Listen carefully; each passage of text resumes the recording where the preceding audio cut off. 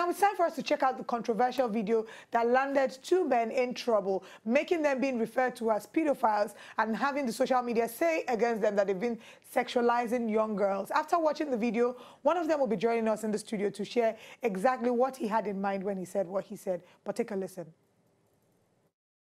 We talk about a case of rape, and we talk about people living like there's no tomorrow. Sometimes you go to the mall and you see a child of 5, you see a child of 7 wearing bomb shot. And walking around. And you see their parents there walking behind and like, oh, those are my kids. Yeah, that's true. Sometimes what the 5-year-old, the 10-year-old, the 7-year-old is wearing, it's revealing. It's I'm sorry, I'm going to cut you there. That's a child. If a child decides to wear shorts, sorry. Do you know from that age? Do you know that from that age, children start developing a mind? What are you talking about? Wait, a child at that time is wearing shorts. The child is not a sexual being. The child is a child. How is a child a sexual being? You guys are the ones that are sexualizing that child. Look. The child is wearing shorts. Lolo, take it easy. Lolo, take it easy. Oh my God, I can't believe there's something you have to understand about human beings and what they see. And when they see some things that they see, some form of interpretation comes about. Isn't the problem the person that is interpreting a child? But it doesn't mean we don't have that problem. That's what I'm saying here. The problem is already there. Why make it worse? So what we should do is that because there's fire, should I put some fuel in it? Your solution to that is to conform and make our girls, conform to what's happening so that we can accept that irresponsible behavior. We're not saying that. Instead of tackling the people that shot. A child is not wearing bomb shots. Bomb shot, not shot. Bomb business. When you go to the street, right. It doesn't. They are children and they are playing. Kids are allowed to play. Kids are allowed to be kids. They are not developing yet. Welcome back to the show. We can't take the full video, unfortunately, but that was a conversation that was had on Rave TV. And Oyemachi was one of the young men who was involved in that conversation. Thank you so much for joining us. Thank you for having me. So how long ago did that conversation happen? That's 7 months ago. So how did it... Over 7 months ago. Why is it now trending now?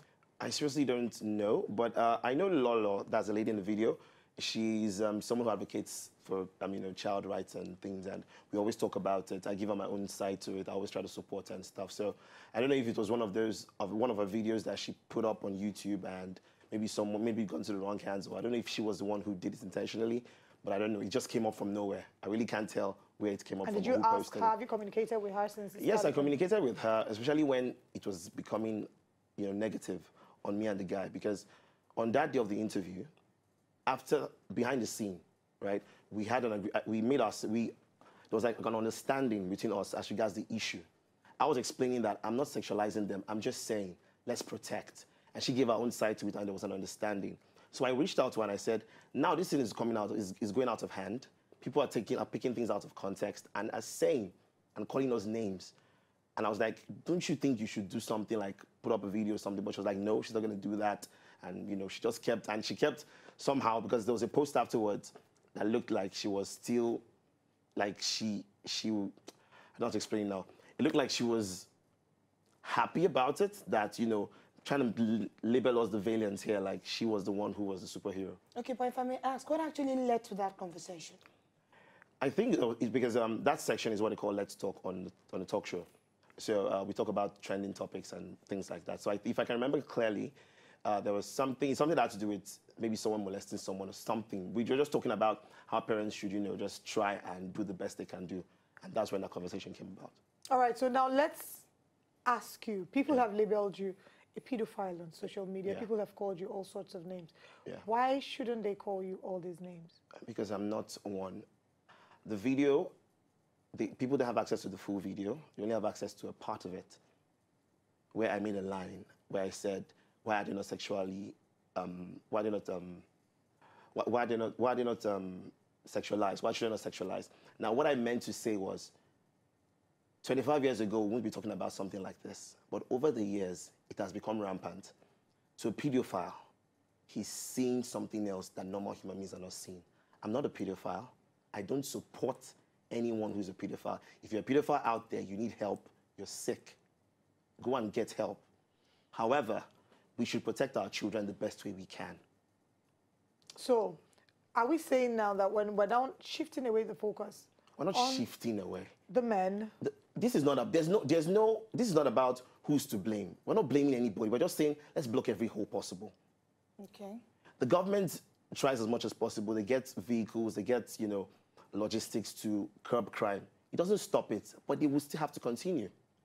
It's a preventive measure that we're talking about. Some people will argue that that is something that is enforcing a rape culture in Nigeria because, I would say this, because we find that when there's abuse, we're always looking for what to put the blame on. So a guy abuses a girl and they say, what were you looking for in his house? What were you wearing?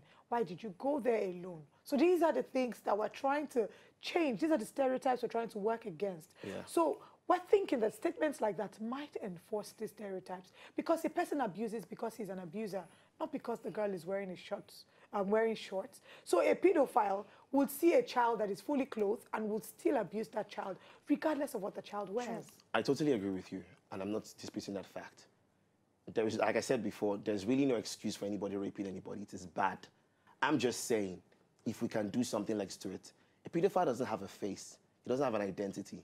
They're in homes, they're in offices, they're in places. We can't suspect them, so we can't even see them coming to say, okay, he's coming now, protect yourself.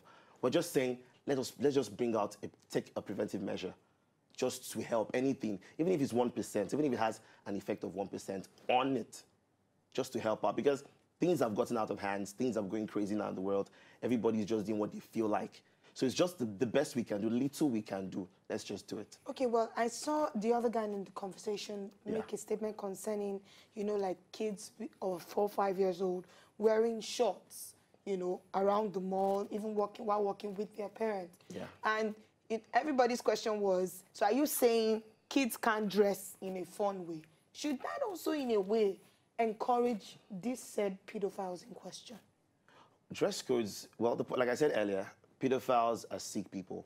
We really, no, I mean, you really can't come into the mind of a pedophile. You can only try and guess and think about it.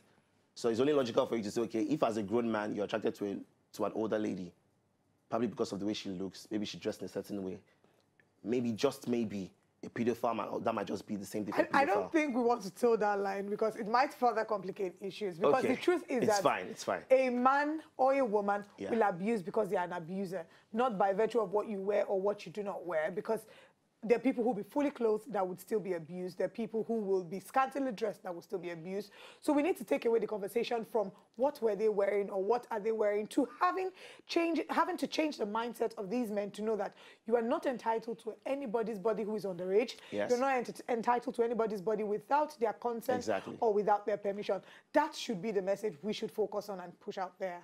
I totally agree with you. We should ensure that pedophiles are treated well. But now the problem is, we can't even identify them, first of all. So who are we even treating? When you say we should ensure that pedophiles are treated well, how do you mean? When you catch someone, when your child complains that, oh, this person did this to me, the person is sick. He should be treated, taken to a rehab. A psychiatrist should see the person. A shrink should attend to the person. The person needs help. Okay. Let's veer away from this conversation for a minute and ask how this has impacted you since the moment the news on social media has broken. You know, everybody has been calling you names. How has this affected you? Hearing all the things people have to say about you and your co-host. It's been hectic. At some point, I had to even put my account on private, but I put it back in public now, because everybody just came at me one time, you know. And because the video is not, you guys even have access to the full video. It's just a part of it. So I'm being judged for a part of a video. And everybody just comes out, calling me names, swearing for my unborn children, like raining curses on me. I guess the other guy got the same thing too, because it was really that crazy. For the first time in my life, I never got such amount of comments on one post on my Instagram page, or got numerous calls from people that I haven't heard from in years. Call me, like I was getting, it was like almost like it was like my birthday. Everybody was calling me from left to right. Everybody was calling me. Do you think this has blocked some opportunities for you?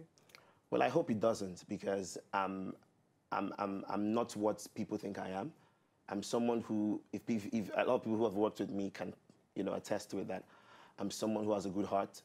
I'm a TV host, and so I intend to host big gigs, big shows. I want to impact people's life. And that's why I was saying, okay, let's just try and protect. I'm trying to do the little I can. I'm not a pedophile. I'm not trying to say, oh, a pedophile is out there, he has an excuse. No, I'm not saying that. I want to also imagine that you were trying to play good cop, bad cop, because sometimes to present intelligent television or interesting television, sometimes people decide to take opposing ends of an argument to ensure that there's, you know, it won't be fun if everybody's on the same side. Is that actually what happened? Partly that, but I wouldn't really say it was fully. It was a little bit of that, but at a point, our personal, you know, opinions are coming into it. Sort of, but yes, to an extent, it was a little scripted, yes, but at the same time, our personal opinion, so it was kind of mixed. Okay. Something kind of mixed. All right, so let's, final thoughts. If you had the opportunity to sit down with every single person who has had that video and, like you say, misconstrued your intention, what would you say to them? First, I would say that I was misunderstood. I was taken out of, everything was taken out of context. I do not support anyone who's a pedophile out there. They're sick people. There's no excuse for anybody out there to take advantage of a child. A child is a child. That's what it is. But, however, if you can do your only two parts and protect your child, if you can, just do it.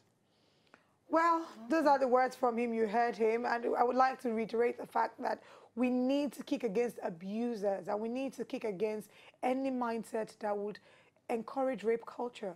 Let's push a lot of information out there against abusers. We need to let them know what actually constitutes abuse. We need to let them know that you cannot touch someone without their permission or take sexual advantage of them.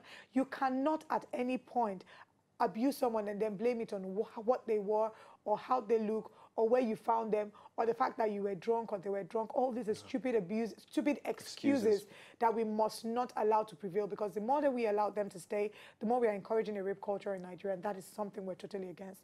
Thank you so much for joining us. Thank you for having me. All right. To enjoy more of these our Ogbonge videos when you just watch, press this button to subscribe on top of our YouTube page. You go love am.